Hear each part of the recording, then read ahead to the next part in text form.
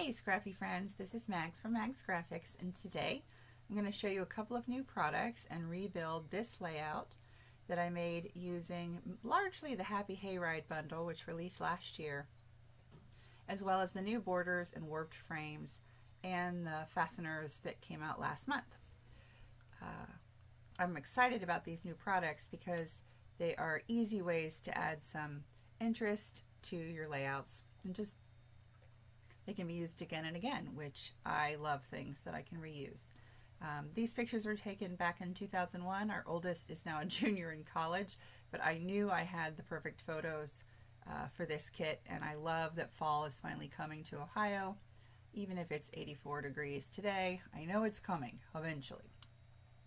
What I've already done is added some pages from the Happy Hayride bundle onto my canvas, and we're ready to add on some borders. Make sure that you click on the embellishments before you look for them. I spent a good 3 minutes looking around because panicking because I didn't think they were installed properly, and it turned out I was on the paper tab, which they wouldn't show up there. The borders come in a bundle of all 4 seasons, but they're also sold separately: autumn, spring, summer, winter. They come with some patterns that match existing kits in the store. The autumn or the fall borders used A Day of Thanksgiving and Happy Hayride. The spring borders used a really fun kit called One Great Day and also Hippity Hoppity Easter. The summer borders used Beach Paradise and Lake Life. And then the winter borders, which is my favorite season, used Winter Retreat and Woodsy Winter. You can customize these though with any kit that you want, and that's one of the things I'm going to show you today. So I'm going to grab a couple of these. I'm going to grab this one and this one, and I'm going to grab this one.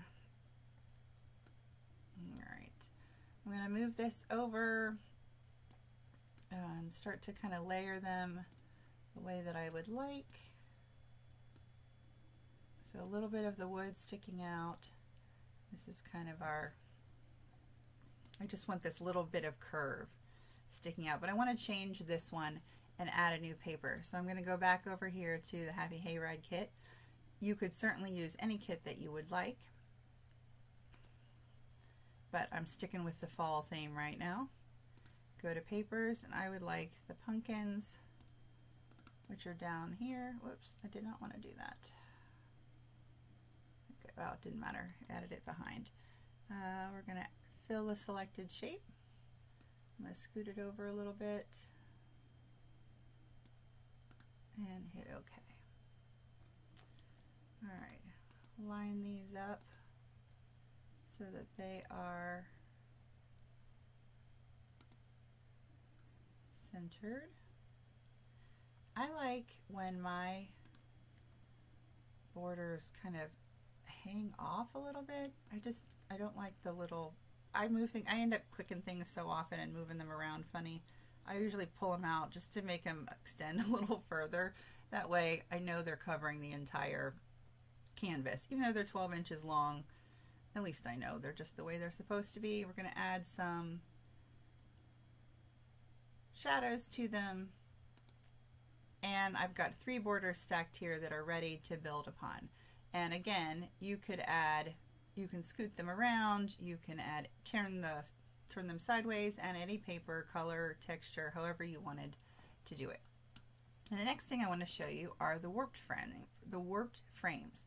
The cool things about these is that while they look like they're curved up, again, I should be on the embellishment tab, the space inside is actually squared off so that you can easily add a photo and not have to try to warp the photo to fit.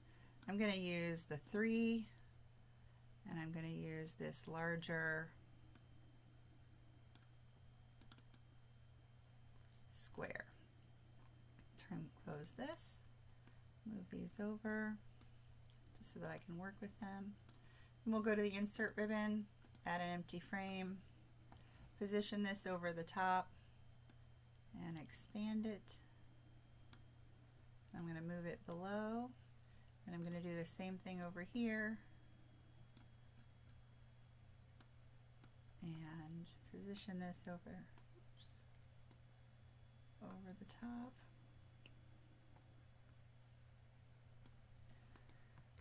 And then I can copy paste them all the way down and scoot these under. Oops, under the next one. Now I'm not going to tilt them or anything until I get the pictures that I want inside. You usually don't need to add a shadow to because they're already there. It's created that way so that it looks like it's popping off the page. Then I'm going to start grabbing some photos that I've got back from our fun days on the farm. Let's see here. I've got my sweet son who is not happy about being put in the teepee, or maybe he was just tired of me taking so many photos. I have one of my favorite ones of him sitting on the hay, which I just thought was super cute. And he was all bundled up and adorable. And I've got one of him on the pumpkin patch where we were trying to prop him up to take pictures and he just kept falling off the pumpkin. Now that I've got all of those in there, I'm going to take the 3 photos in the frame and I'm going to group them together. And I also need our pumpkin ride picture, or hayride picture, and move that in there. The next thing I want to do is grab some fasteners. I'm going to end up fusing these to it so that I can move them around. The Everyday Fasteners released last month, and they have 2 types. They have one that has no exterior shadows, that you can shadow them the way you want, but the second version has these pulled shadows so that they're a little warped and it looks like they're lifting off the page further than Artisan can do at this time. So I'm going to use the tight leather tie, and I'm also going to scroll down and use the rope in the rivet. So this one's going to come here. I'm going to tip it a little bit to connect it, and then I'm going to use that, the frame and the picture, group them together, and I'm going to resize this one. I think I might take this off the side. For now, we can always move it, and I'm going to group that with this.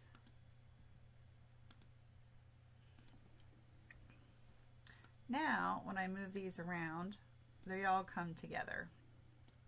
And I can tip them, which I like to do, kind of overlap them any way that I want.